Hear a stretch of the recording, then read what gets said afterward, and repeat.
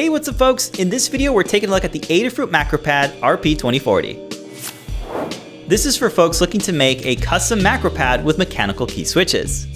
It's designed to be super customizable and easy to use with both Arduino and CircuitPython. Based on the Raspberry Pi RP2040, this has an OLED rotary encoder, 12 key switches with NeoPixels, and 8 MB of flash.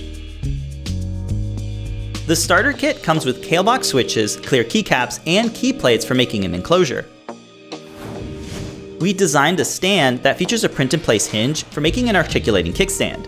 This elevates the keys so they're easier to press and a bit more ergonomic. It's pretty minimal and can be 3D printed without any support material.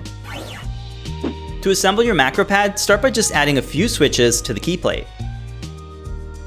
Then line up the pins with the sockets and then carefully press them into place. Now you can proceed to install more switches, being very careful not to bend any of the pins. The switches are oriented with the LED slot lined up with the onboard NeoPixels. Be sure to check all of the switches are fully seated so they're installed correctly. The bottom plate is reversible and features silkscreen artwork by Phil B. Paint Your Dragon. To secure the bottom plate, line up the mounting holes and fasten the M3 screws. The keycaps are easily installed by press-fitting them onto the stem of the key switches. If you'd like to customize your MacroPad, you can use a keycap puller to swap out the switches and keycaps. To power up the MacroPad, just connect it to your computer with a USB-C cable.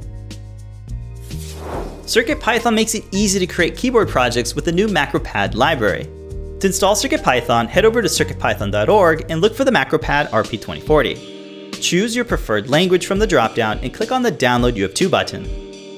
To get into bootloader mode, you'll need to use the boot and reset buttons together. Start by pressing down on the rotary encoder. While holding it down, press and release the reset button on the side of the board. Keep holding down on the rotary encoder until the USB drive shows up. When it does, you can release it.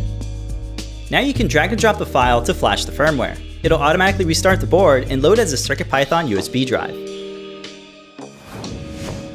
Check out the HotKeys Learn Guide to get your MacroPad set up with your favorite keyboard shortcuts. Click on Download Project Bundle to get the code and all of the libraries and dependencies. To upload, simply drag and drop the code file and libraries onto the board's USB drive.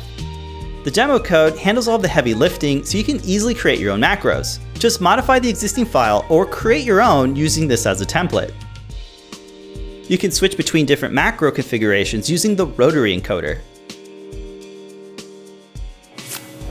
And there you have it, a quick look at the MacroPad RP2040. We hope you're inspired to check out CircuitPython for your next keyboard project.